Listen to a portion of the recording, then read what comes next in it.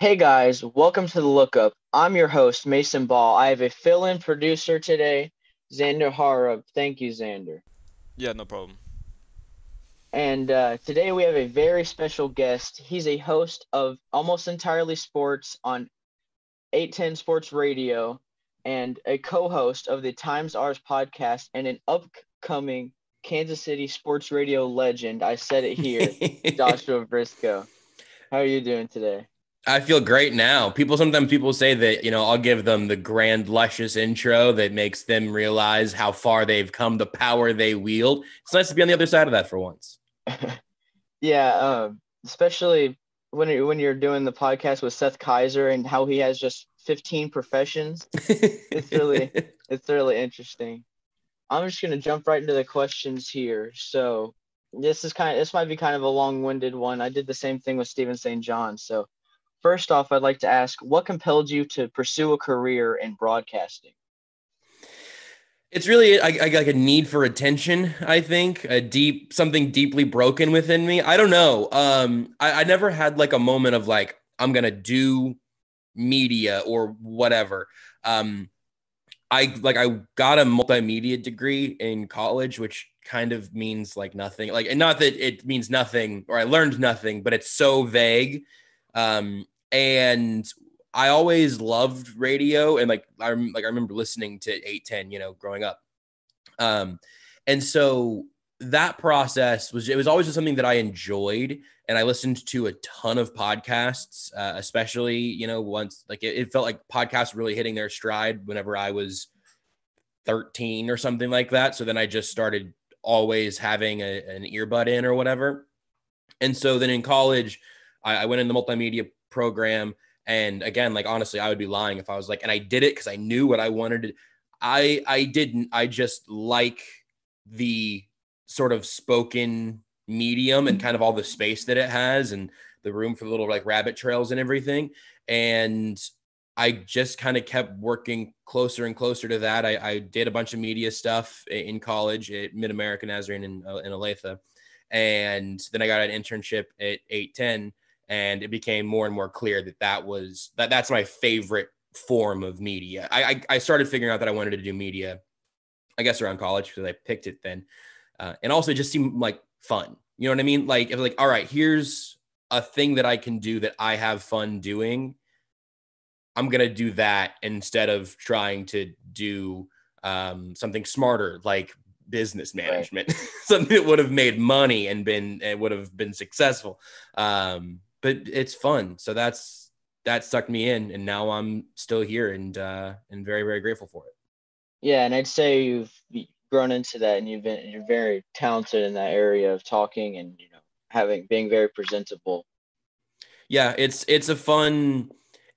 also a muscle that gets worked. Like, that's something that I don't want to like steal a future question, but sometimes like, oh, well, what advice would you give them? It's like, well, I mean, you just have to do stuff. Like, the more. If you heard the podcasts that I was making freshman year of college, you would not have projected great things for me. And you still might not, but you definitely wouldn't have then. Right. Okay. Yeah, exactly what you said, not to steal your question. One of the next questions on my list was, being a journalist or working in film is my goal in life. So in your position, what would you say to me or another high school kid like me that wants to be in your position? Yeah, I would say there are like three distinct things. One is to do it and keep doing it, and don't ever you've got to push through your garbage, and you will have garbage, and that's part of the deal. So right. Find your things and make your things. And you might look back on this podcast in 5 years and go like, oh God, I would do all these things differently. And you should, because if you don't feel that way, you haven't grown at all. So I think that's important. The other thing is to eventually try, I get questions all the time about like, how can I get, my podcast to grow or whatever. Find places that have an audience and then give them that content. And that's what I started doing. Like, I was doing Roughing the Kicker, which is a Chiefs podcast. And I took it to a guy at Arrowhead Addict, which is Fansided's Chiefs site. I was like, hey, I have this podcast. I think it's good enough. And you have a Chiefs audience. Can I just put this on your site? people will find the show, you get free content. And now working like with the Sports Illustrated stuff that I'm doing, I understand now from that perspective a little more. Like, yeah, someone brought me a good podcast. It was like, hey, I'll do all the work and put it here. Would you do it? Would you put it up? Probably. Lots of little qualifiers. Don't all DM me at once, but that's a big thing. The other thing is just saying yes to as many opportunities as you can. And then the third thing is knowing when you can't say yes to another opportunity, because that's something that like that burnout is very, very real. Like you really do have a max capacity of projects you can take on and stuff you can do. But I would always at least encourage people to push that. And then you will find in some valuable life lessons where you went too far or tried to do too much and ended up missing out on other stuff or whatever. Right. But that's sort of the conglomeration of, I think, three main things. I like that answer because especially with you, you're 26, right? 25. 25. Okay. Yep. So you gave sort of a similar answer to Steven St. John, and good. I'm on a good 47. Path. Yeah. So I feel like, guess. I think that's what he said. He mentioned that a few times. So I think that's I appreciate that. So what is your opinion on the longevity of radio? And do you think in the near future, AM radio will be replaced by podcasts and other mediums? Just Steven, this one, can I copy Steven's answer again? Yes, Okay. Yes, I did ask. Okay, good. There will always be audio only mediums. I guess media, that I'm very confident in, because not just even by necessity, because sometimes you're driving, right? Like you can't always be watching something. I would love to get the self-driving cars. They're not here yet. And I don't think even then, like I think people like to listen to things. I like to listen to things whenever I'm cooking or cleaning or eating or working or whatever. So in that way, like I think there will always be audio. There will always be audio forms of media, just like there's always going to be music. Like not every song is going to have a music video. So I do think that will always exist. I do think also radio is going to have to continually evolve. And I think that you can find lots of examples just about everywhere of things that we, not being specifically 810, but we radio that we do well and things that we do poorly. I wouldn't want to have music radio's problems right now, because I don't think about that often. So maybe they have ideas, but from a sports radio standpoint, it's always going to exist in some form. Our distinct challenge is making sure that we are in whatever form is currently working, which is why I push the podcast so hard. And there are like little minute, there are things like, well, hold on, if you're giving this podcast away for free, but no one's listening to the ads, how are you paying the people? That's a big challenge that I don't have the answer to, but at least for where I'm at right now as a content creator first, the biggest thing for me is let's, throw some ads in this podcast and let's make it accessible, because if it's not accessible, people will never find it or never try to find it. So it needs to be, that's the thing I probably feel the most passionately about, is you need to put the product in front of people, especially for almost entirely sports. We're on weird hours sometimes. Right now, the show is from 8 to 11 p.m. I'm not telling you need to go sit in your car from 8 to 11 to hear everything that I say. Right. I'll give it to you in the podcast, and you can pop in an AirPod at 6 a.m. the next day, at 9 a.m. the next day, whenever, and still get the show. And so that part I think is really important. And there are a lot of challenges within it, though, for sure. Yeah, I think it definitely helps you reach a larger audience, because I wouldn't be listening to I would listen to Times Ours, but there's no way I'd be listening to almost entirely sports unless I was with my dad and just happened to be in the car at night, and I just listened to, select hours during the day of your podcast on Spotify. So I think, what are some in and outs of radio that people do not think about? It's a good question, but it's so open. I would say the biggest thing is that because I never really thought about this that much until I was doing it. There is something deeply unnatural about sitting in a chair and knowing that with a few 3-minute breaks, 4-minute breaks notwithstanding, you have to talk for Right. 3 or 4 hours. And you can't have a minute of like, you know what, let me think about that. Because eventually sirens start going off at the transmitter because you go, oh God, it went down. No. Josh was just thinking for 30 seconds. Yeah. No, then everyone's checking their phone. What happened to the podcast? You have to be constantly filling, constantly putting out sound, even as you're formulating it. And then eventually you try to hit that equilibrium of where it's just all kind of happening at once. And you can't be writing and then reciting. It's just this constant flow. And you also, like, I get distracted by lots of things. Like, we have 2 screens up in the studio, and one of them has just like ESPN on at all times. And for our show, one of them has the camera, the internal camera feed for the Facebook Live feed for the show.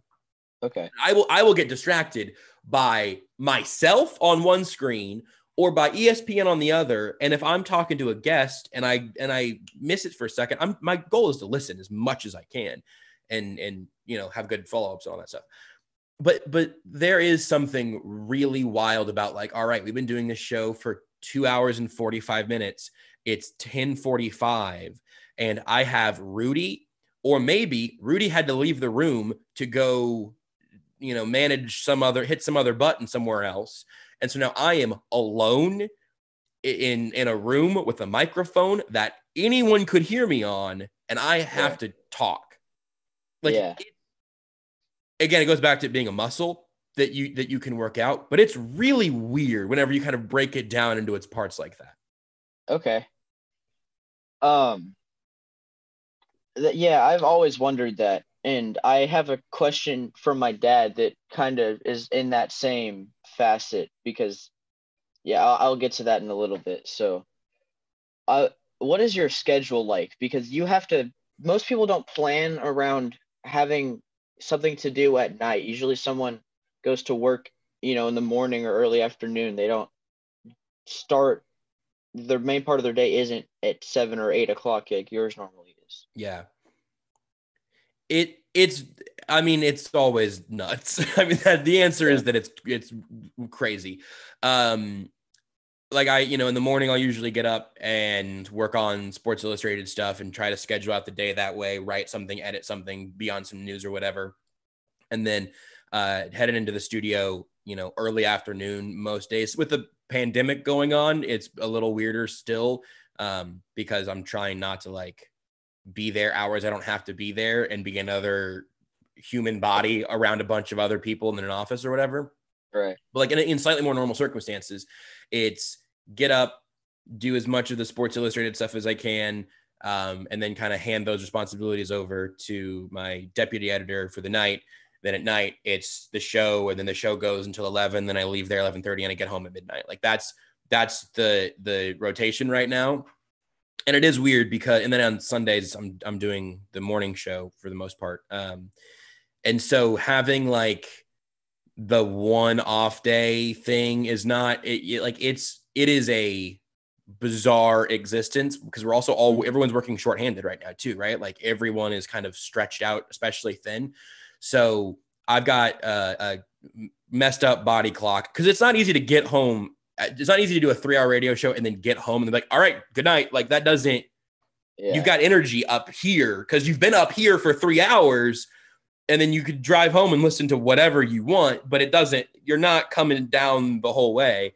And so then, you play Animal Crossing for 30 minutes at midnight and then it's 1:30 before you go to bed and you go, okay, well, this stinks. This alarm's going off way sooner than I want it to. And then you do it again the next day. And you try to make it to Saturday.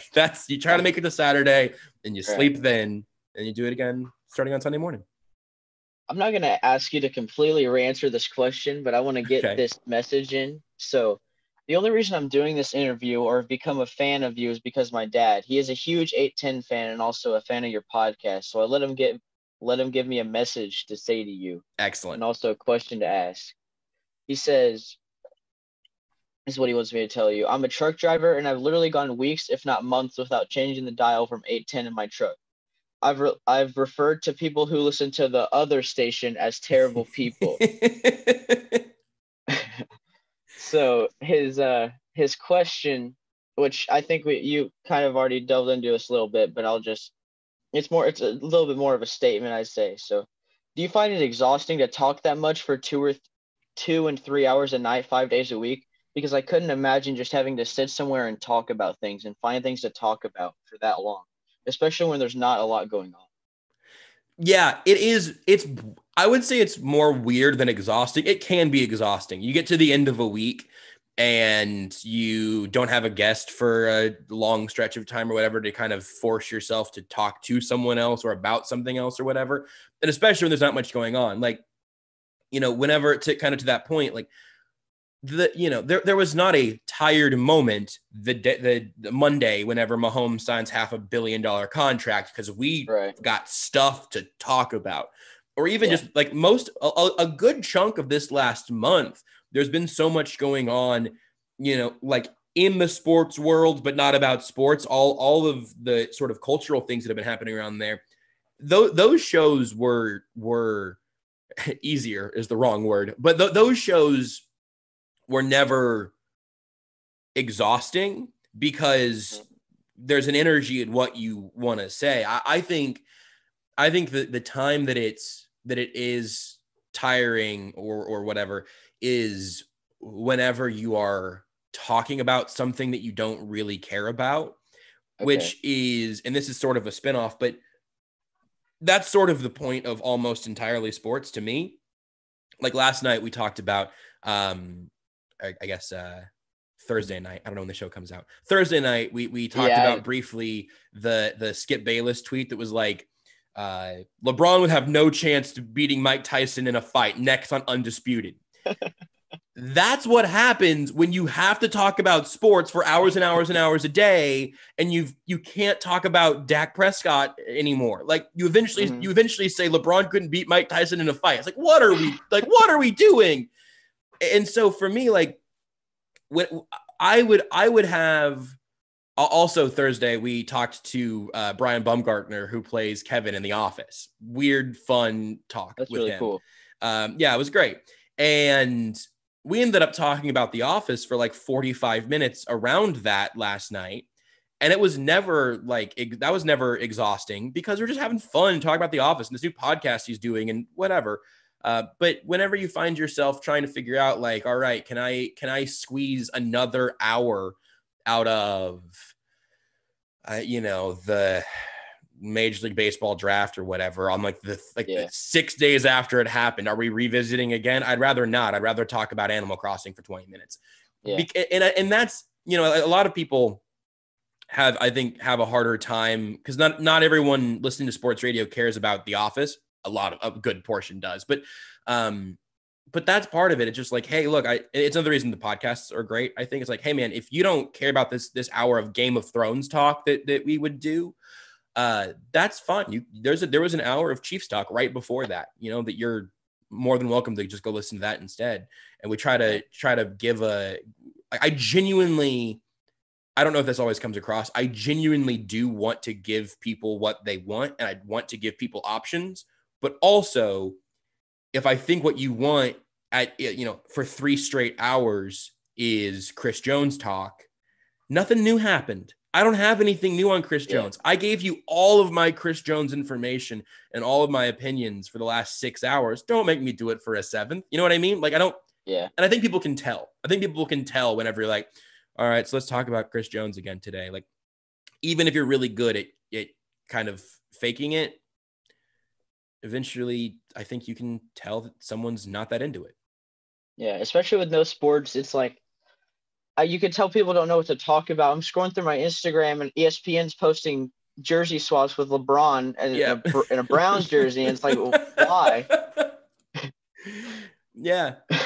And that's the thing. Like everyone here, we're all in the same boat, and we all want sports back.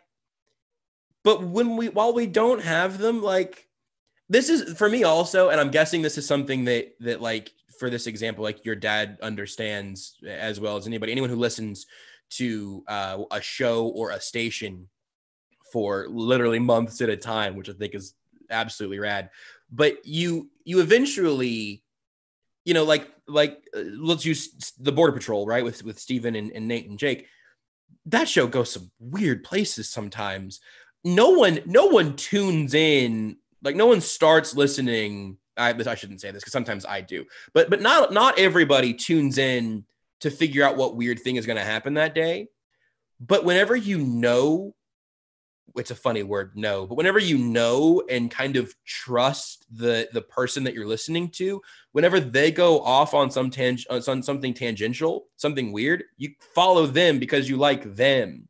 Like there really is there is a relationship there where, you know, you might tune in to hear about Patrick Mahomes, but if you're still there at 10 o'clock and we've got the 10 o'clock hour open without something big and newsy to talk about, maybe you will care about the story about how someone broke into my girlfriend's car. She left it unlocked. It was kind of on her, and tried to steal stuff, but literally couldn't find anything to steal because it was so messy that, like, she has a tire in her back seat. So someone was literally like went through her glove box and there was just nothing to take. She had like a pair of expensive shoes she'd gotten for free in the back seat, but they couldn't find it because underneath a pile of fast food bags. Like that's not what you expected whenever you tuned in. But if you've been around for me and the show, and like there are people who have recognized Renee like out in the world. Like, wait, like that's crazy to me.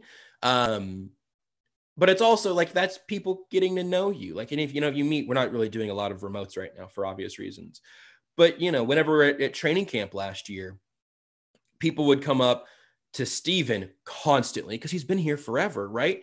And I've had several people also do this, which has been also always extremely, extremely nice. But especially watching people come up to Steven, it's like, there's a connection immediately where he may have never met that person, but they introduce themselves as a friend because they've been in that relationship through the show with him for a decade, maybe. I don't remember what your original question was, but I've been talking for a very long time. Yeah, I don't either. We've gotten a long way. Yeah, sorry. Yeah, if Joshua Brisco started streaming Animal Crossing on Twitch, I might tune in. You know, right. Like I'm a fan of you at this point. I'm not a fan. I'm a fan of the way you talk about things at this point. I'm not a fan of the news you present, if that makes sense. Yeah, that makes a ton of sense, actually. That I wish I would have said that 20 minutes ago whenever I started answering that question. I'm gonna have one more like radio serious question. I have some like silly things after that. So Love it. you don't shy away from being political, and I know that most of it always connects to sports because recently I've heard you talk about the Bubba Wallace NASCAR situation, the Washington name change and everything, and just other things within sports that do connect to Black Lives Matter and things like that. So I've heard, you know, in media, you know, especially if you're not presenting things that are political, people say, oh, don't divide your audience, stay, what's the word I'm looking for? Neutral, at least to an extent that you're not upsetting people, I guess. All right. So why do you feel the need to, and I agree with this, I like that you do this, but why do you feel the need to stay on one side and, you know, talk about what you believe politically? Yeah, it's funny because there definitely are things that, like, I've never opened a show with like what I think is messed up about like American healthcare systems, right? Like there is a section of it where it's like, I would be happy to talk about some of the like concerns that I have or whatever. But I don't go out of the way for it necessarily. But I think there are two main things. One is that politics are pop culture now in a huge amount of things in a grand number of ways. And they certainly can't be, politics have never been divided from sports. Like there have been historically collisions between the two and an intertwining between the two. So we talked about Kaepernick whenever Kaepernick was in the league. We're talking about Black Lives Matter. We're talking about, you know, hey, what's wrong with what Drew Brees said? What are people getting wrong about kneeling during the national anthem? What is right. Why don't we talk about police brutality whenever we're having these conversations? What statement should the Chiefs make? You know, all that stuff. The whole Bubba Wallace story. Whenever the president tweets about Colin Kaepernick or Bubba Wallace, I have to talk about the president on some level because he's inserting himself into a sports story. And so the thing that, because this last month, I would say, has been the most I've been willing or comfortable, I guess, sort of stepping into the embracing that conversation more. I've always been interested in it. Like I'm a political junkie is probably too much, but it's like a hobby to me at this point, honestly, because my original hobby is my job now. So I'm like informed on all of this. And I was talking to someone else in sports media and was saying how much I appreciated them using their platform to try to create some positive change and to stand up for what they think is right. And it ended up kind of getting to the point where we're talking about, like, what is the point of having these platforms if we have an opportunity to do something positive with them and then choose not to? Right. And that's a really difficult challenge. And look, man, like there's a difference between like capital P politics and something being political and something being partisan. Mm-hmm. I'm not trying to come to the microphone and say, like, this segment is only for Democrats. Like, that would be really stupid for a variety of reasons. It's also not what I want, right? Like, I don't want that bubble. That stinks.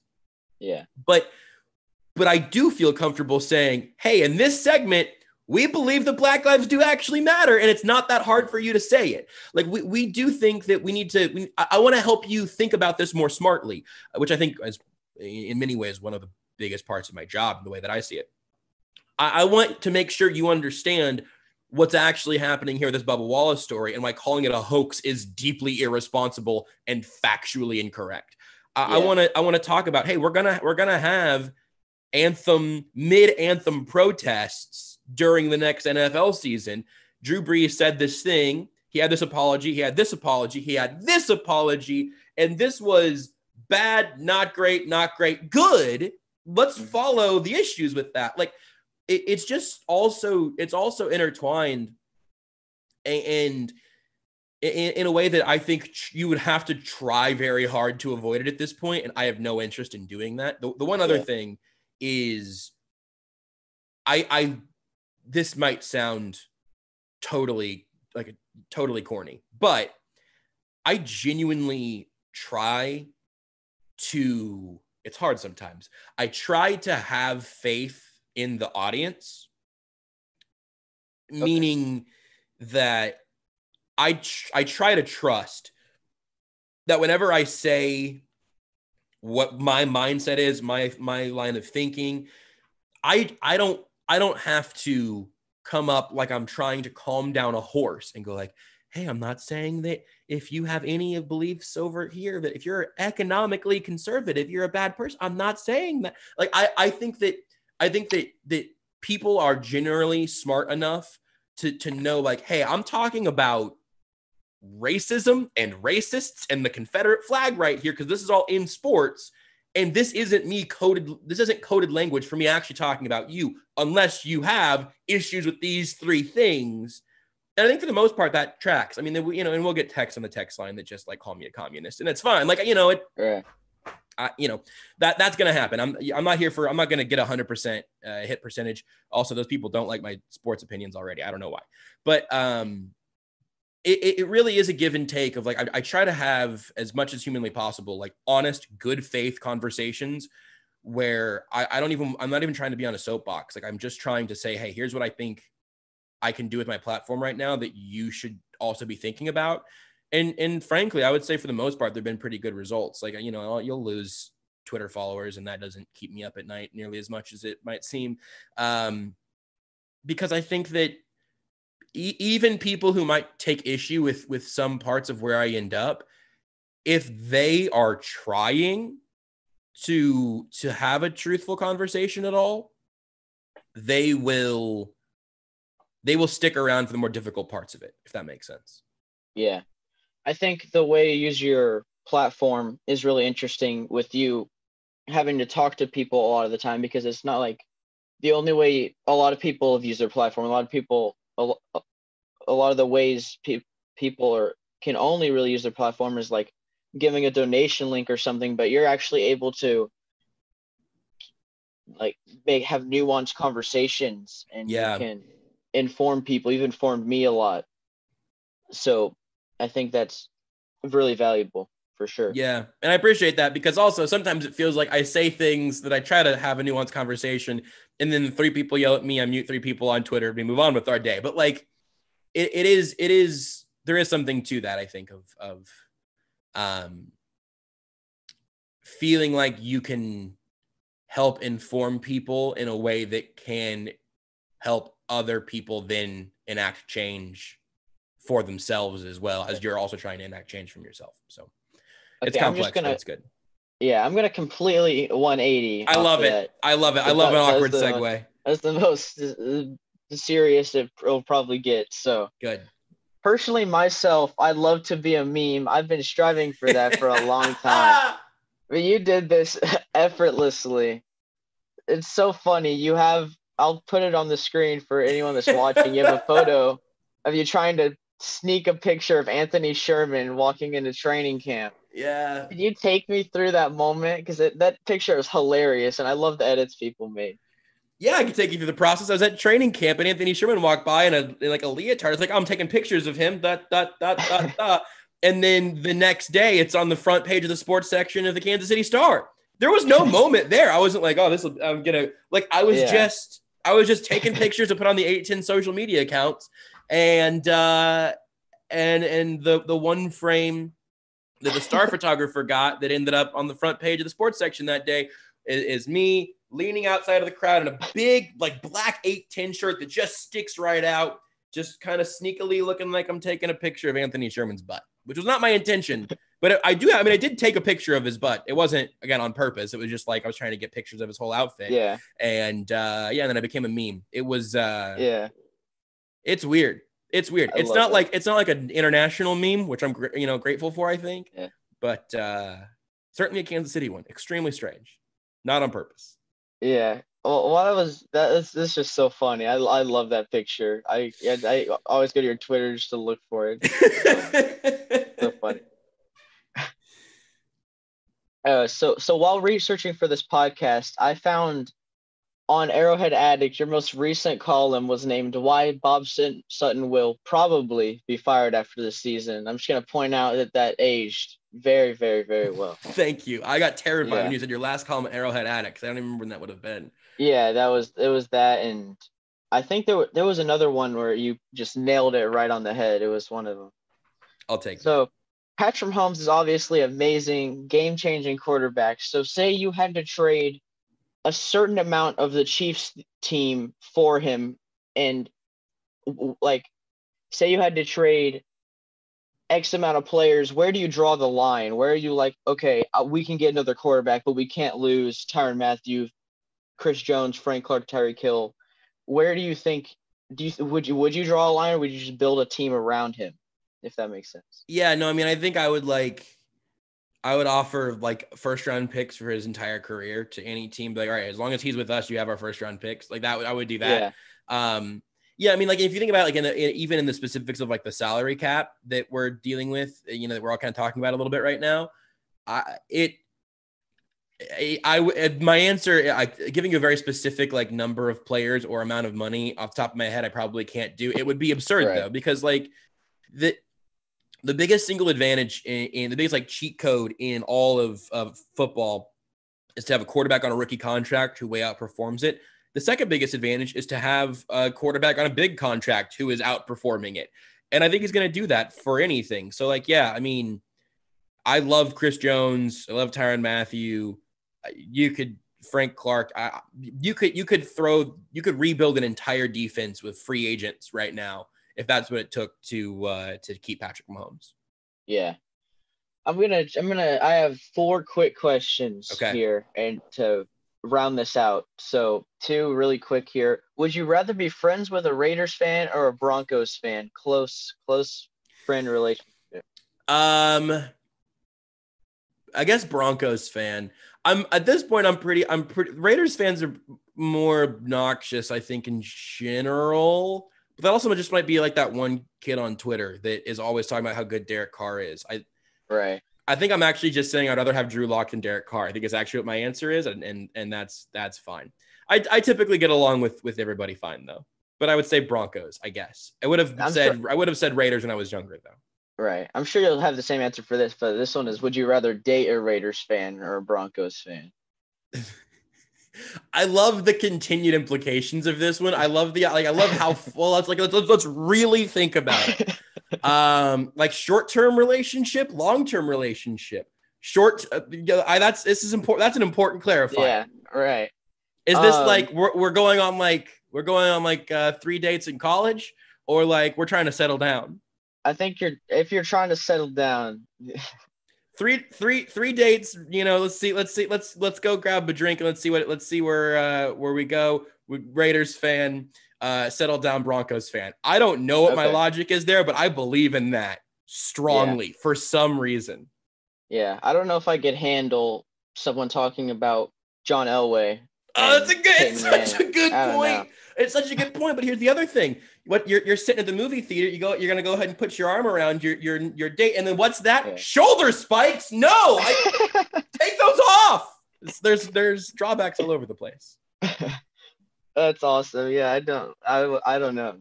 I couldn't come up with an answer for that myself. So, do you I'm gonna put you on the spot. Are you currently in a relationship with anyone? No. So you're dating a Chargers fan? Because they have none. They have no fans. That's good. I would walk off right now if I was wearing pants. That was great. If you were wearing pants. I was wearing pants. Okay. Do you like Doritos or Cheetos more? Cheetos. I think Doritos are a little bit overrated. There's like a buffalo chicken Dorito that is pretty good, like a buffalo ranch Dorito, I guess. Chicken would be wild. But jalapeno or Flamin' Hot Cheetos, I prefer both of those. Okay. But also regular ones, I would say Cheetos over Doritos also.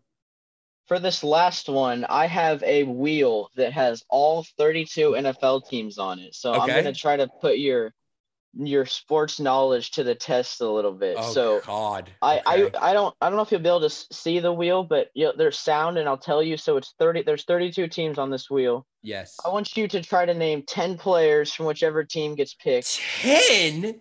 Okay, it depends. I'll tell you what, there are some teams I'll get and there's some teams I will not. Yeah, I'm sure. Yeah, so 10 players. If it's the Chiefs, I'll respin because. No, I think if it's the Chiefs. I think it's if the Chiefs. It means I did a good interview. I'm sure. Yeah, that's true. This is true. If it's fate, if the Chiefs come up. If it's the Titans, I'm bleeped. I just want you to know I'm bleeped if it's the Titans. Okay. I'm spinning. I can hear it. It's pretty good. This sucks. I hate this. I don't like this feeling. It is the 49ers. Oh, okay. Sure. Oh, yeah, we played it. Yeah. We just had this. I think I can do this. If I get someone that's not on the roster, do I immediately lose? No, I mean free agency, things can get complicated. It's not really. Okay, so Jimmy Garoppolo got 1. Raheem Mostert got 2. I think Jerick McKinnon is still there. Just got injured. I think Matt Breida is still there, but he was definitely on the Super Bowl roster. They were just hurt. They traded DeForest Buckner, but he was there. Yes. Eric Armstead is still there. Yes. Emmanuel Sanders was there for the Super Bowl, but isn't anymore. Mm-hmm. But that feels pretty good. George Kittle is obviously still there. I've probably missed some. Richard Sherman, and I just need I need one lineman or to remember who the back. Hold on. Is oh God. There's a pretty popular one that I'm thinking of that I'm sure you know. I'm probably no, that's fine. I'm probably just gonna. Now I'm trying to remember if I can remember the name of the backup quarterback who played a little bit. Dang it. I don't think I have it. Okay, I'm leaving the quarterback department. Okay. I've missed a very popular player. I think so. I may have just missed it while you were going through. Probably not. I probably just missed it. Give me a hint. He plays defense and has a brother that plays in the NFL. This is bad. I got to 9 so confidently. Yeah, you were killing it. I'm sure this one. Who did they draft? They also drafted somebody with that pick they got for Buckner. Damn it. Yeah. Who has a brother? Who? No, okay, you have to tell me who I'm totally blanking on. I'm sure you'll be like, oh, Nick Bosa. God dang it. Yeah, I went across the whole defensive line. I left out the best one. Exactly. That sucks. All right, there's 10. I hate this. This game stinks. I appreciate it. That's the end of my questions. So I appreciate you coming on. Who did Steven get? Who did Steven get on the wheel? I did not do this with Steven. You little twerp. How dare you? I wrote this interview first, and I had this on here, but I never change. I never put it on Steven's. I forgot about Nick Bosa. You're not welcome. Delete this interview. I should hang up. I appreciate you talking for another 40 minutes of your day. Absolutely. Thank you so much for coming on. I think this is just going to turn into the 810 Sports Radio interview. I think that's fun. Just give everybody the damn wheel. Except if you get Petro on, he'll give you 320 players. He'll just go 10 for each team. He'll give me the whole. He'll give me the injured reserve too, and the whole. Yeah. Roster. Hey, sir, I'm gonna spin this wheel. I need you to tell me 10 players from their roster in 1974, even if the team didn't exist yet. Cool. What? Okay, man. I appreciate it. Thank you. All right. Nick Bosa. Stupid.